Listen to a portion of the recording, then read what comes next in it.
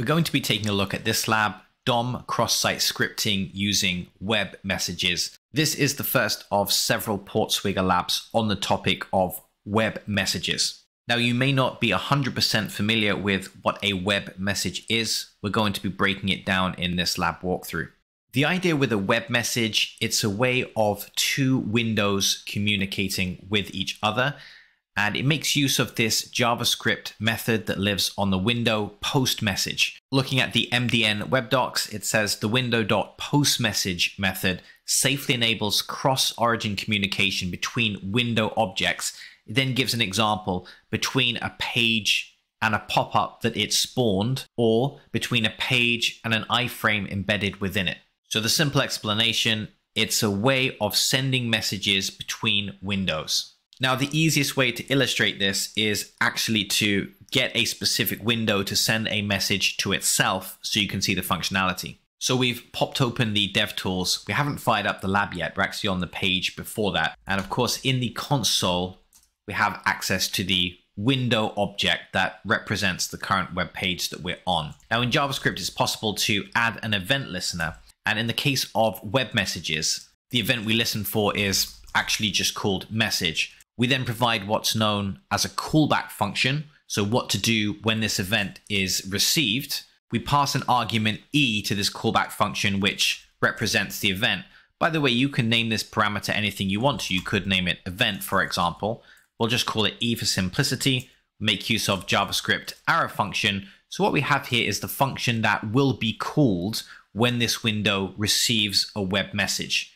And in this case, all we'll do is console log e.data, which is going to be the value of the web message. So we'll press enter. Nothing will happen right now. What we've done is attached an event listener to this page. It's listening for a web message. When it receives the web message, it's going to console log out the value of the message, e.data. So we can now use the method window.postMessage. That's what we've just seen on the MDN web docs. And we're simply going to provide the message hello world.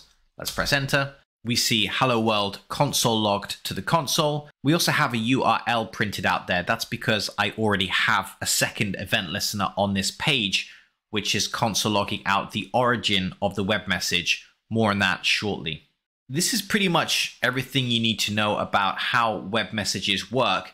The only difference here is that the window that's sending the web message is also the window with the event listener. Normally there would be two different windows.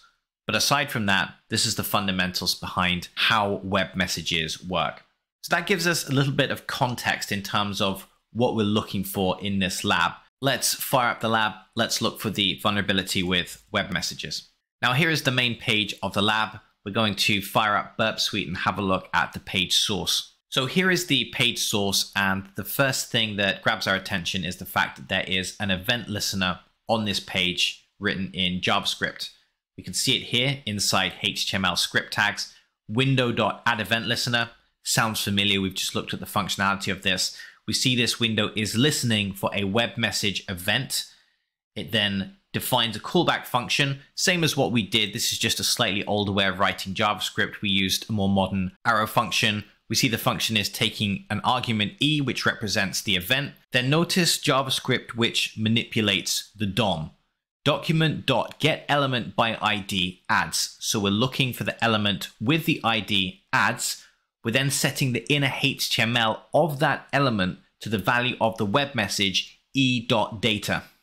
So returning to our page, note that we have object currently reflected to the page. This is actually the location of the element with the ID adds. And we could demonstrate that by making a call to the post message method. Window.postMessage. Once again, let's just pass hello world to window.postMessage.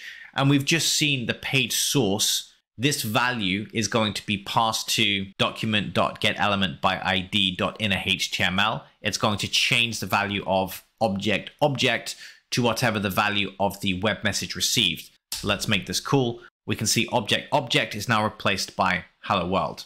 In cross-site scripting terms, we basically have a sink because user supplied data is potentially being passed to this callback function. The end result is that the inner HTML of the element with the ID ads is being set to the value of the web message. And as you've just seen, we have some element of control over the web message. Now, we don't necessarily have a vulnerability yet. Just because we can send a web message to the page doesn't mean we have a problem. We're supplying input just like we'd supply input to any page, whether it's through a form or some other method. The real question is whether the page is handling the input correctly, because if so, we don't have any vulnerability. So what we want to try here is injecting HTML. So we'll use a typical cross-site scripting attack vector. We'll have image source equals 1. This is a payload that's going to error out. So we'll have the onError attribute equals, and remember the objective of the lab is to call the print method. Okay, let's see how the page handles this HTML input. We're just going to close our HTML tag first. We can see straight away we get the print method called. The page is attempting to print the contents of the page. Okay, so we can say categorically that the page is not handling user input correctly. There's a couple of things that should be happening here that are not happening. The first thing is if we provide HTML input, obviously that should be HTML escaped before being flashed to the page. Because if it's not HTML escaped, we actually get functioning HTML. And you can see as a result, embedded in that HTML, we have JavaScript functions like print. But that's just one of a number of different security features that could be included in the page when receiving that web message. Another security feature is to check the origin of the web message. Returning back to our first window, perhaps you remember there was a second message that was being console logged to the page. And that message was the origin of the event. Just to give you an idea of how that might work, returning to the event listener we coded originally, we're console logging e.data.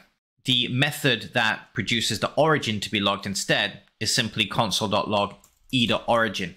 The idea here is we can actually code a check regarding the origin of the web message. So we can do something like this. If e.origin does not equal exactly, and then we have some kind of safe URL here, which is our URL, then return.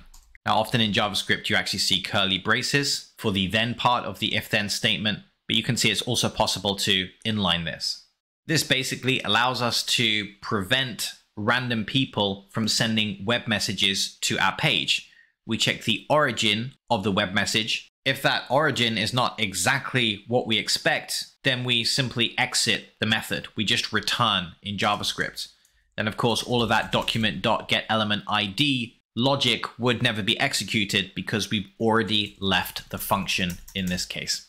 Of course, we've already seen the page logic here, and there's no check regarding the event origin. It simply proceeds by manipulating the DOM, placing whichever user input is supplied as part of that element with the ID of ads. So this is where we now go to our exploit server.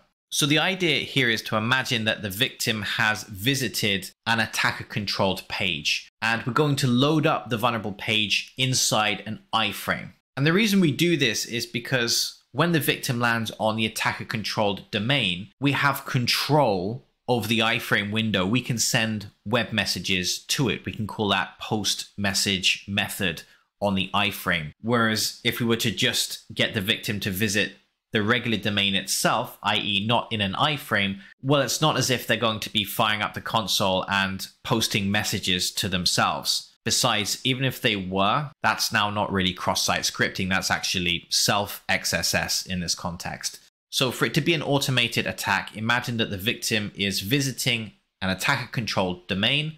We're loading up the vulnerable lab, the vulnerable page within an iframe on that attacker-controlled domain. And what we're given the opportunity to do here is insert the code that's going to appear on the attacker-controlled domain. Now I'm going to copy the payload from the lab solution. Most important thing here is understanding the payload. So firstly, we have an iframe, and within that iframe, we're going to load up the vulnerable page or lab. The only thing we need to do is change your lab ID with the ID of the lab. Obviously, these labs are spun up in individual instances, and they'll have a unique ID for each lab. So back to the lab itself, we can see an ID here, which is going to be unique to this lab. It needs to be part of our exploit to load the correct instance of the lab inside the iframe. Notice we then have an onload attribute. So once the iframe has finished loading, it's going to execute the JavaScript that's defined inside the double quotes here. This, which refers to the iframe, content window that refers to the window object, then recognize our .postMessage method. We're passing image source equals 1, on error equals print. Now notice there is a second parameter passed to postMessage. We actually have an asterisk inside single quotes. A little bit of fun. I'm going to remove that from the payload. Let's see if the exploit works without that. Now, one thing that's possible before attempting to solve the lab is we can view the exploit. So this simulates us being the victim visiting the attacker-controlled domain. Before we do that though, let's just store the exploit. Now let's choose View Exploit. So we see the attacker-controlled page, we see the iframe, but we don't see our image. So the attack has failed in this case, and it's because we removed that second parameter. So let's add that second parameter back in. Let's discuss what that parameter is and what it's doing. First of all, let's store the exploit. Let's click View Exploit. This time we get the print window. So obviously this entire attack hinges around that second parameter that's applied to postMessage. So what is that second parameter? So returning to MDN web docs, we see that there are a few different arguments that can be provided to the postMessage method. The one we're interested in is the TargetOrigin argument. We have a description here of TargetOrigin, specifies what the origin of this window must be for the event to be dispatched. And just to be very clear here, when it says this window, it's referring to the destination window, the target window. So this second argument is providing some control over where the messages are sent. Okay, let's experiment with that. Let's return to our original window that had the event listener and is console logging out both the event origin and also the event data. Window, postMessage, and once again, we're just going to post hello world just as a starting point. Get two pieces of data console logged out. We have the origin of the message. What is the origin? In this case, it's https portswigger.net. That's the page that we're on. That's the origin. It's also the target origin, because remember, in this case, we're getting the page to send a message to itself. Then we also have the data of the message, which is hello world. Now, as we saw, a second argument can be passed to postMessage. And the idea is, if the second argument, the target origin, does not match up with the actual origin of the recipient, then the event is never dispatched. So if we tell postMessage that the target recipient is www.google.com, when in fact the actual recipient is portswigger.net, guess what? The event is never going to be dispatched. Press enter. Notice we get nothing console logged to the screen now because the event was never dispatched. In fact, we even get an error message. Failed to execute postMessage on DOM window. The target origin provided, google.com, does not match with the recipient window's origin, https portswigger.net. But hold on, we were actually able to post to this window without providing a target origin. If we just exclude that second argument, we don't seem to have any kind of problem whatsoever. Well, part of the reason here is that we're not posting cross origin. We're not posting from one window to another window. We're actually just posting to ourselves. This is the same origin. In our lab setup, it's actually two completely different origins. In other words, it's not going to work by default. We need that second argument in postMessage to say which origins are allowed for the event to even be dispatched. So if we don't provide that argument, the event will never be dispatched because it's a cross-origin web message, as undoubtedly most web messages will be. So that's why returning to the exploit server, it's very important that we specify the allowed target origin for this post message, or the allowed recipient, if it's easier to think about it this way. Now, what do we have? An asterisk. The asterisk basically is a wildcard in this context. It says we do not care about the origin of the target or the recipient. Regardless of the actual origin, go ahead and post this particular event. So depending on the exact setup, not only can we code additional security here by making sure the correct target origin is set as that second argument, but as we've also seen from the event listener side of things, we can also add additional security there. We can add things like HTML escaping. We can check the origin of the web message to make sure it's part of an allowed list of origins. Because as you can see in this case, the developer doesn't actually have access to this argument. This is the attacker that's manipulating this particular value. So it's important to also have security on the event listener side of things, because the developer actually has control over that in this case. So even if the attacker did all of this stuff, if there were proper security checks coded onto the listener side of things, then this exploit doesn't even exist. Okay, so to solve the lab, we now choose the option Deliver Exploit to Victim. We've already seen it works, but now we actually solve the lab, we get the message, congratulations, you solved the lab. So really this was an introduction to web messages,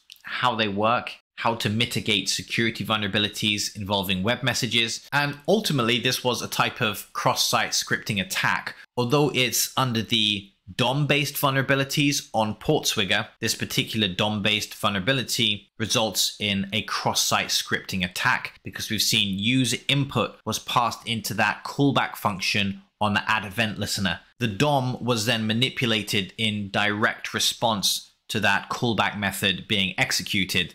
So this is actually a type of DOM-based cross-site scripting attack. All right, hope you found it interesting. Thanks very much for watching. Catch you guys in the next lab.